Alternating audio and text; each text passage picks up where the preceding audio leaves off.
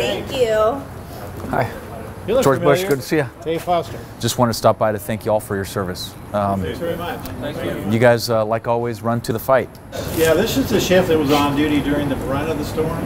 So we had guys from the other shifts coming in and supplementing the staffing, but these guys were already here, and they were wet for 2 days.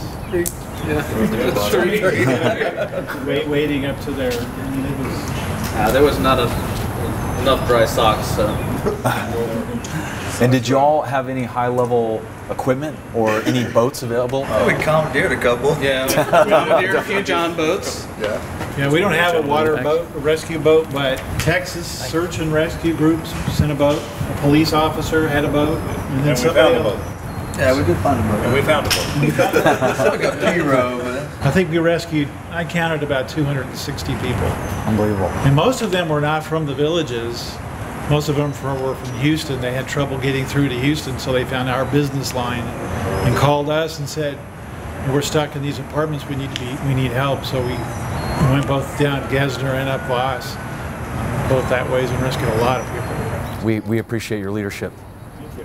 So we wanted to actually hand out a few challenge coins that we put together at the land office. It's got our agency logo, and then all of our partner agencies that have been involved in Harvey recovery. So thank you all. Thank you. Thank you. Absolutely. So we'll make another round. Thank you very much. Absolutely. Thanks, sir. Yeah. Thank you. Thank you. Yeah. Yeah. Thank you. Thank you. Appreciate it. Thank you, sir. Absolutely. Any of you guys All have right. any stories from the hurricane that no one want to share in the future? You ever seen a wet dog?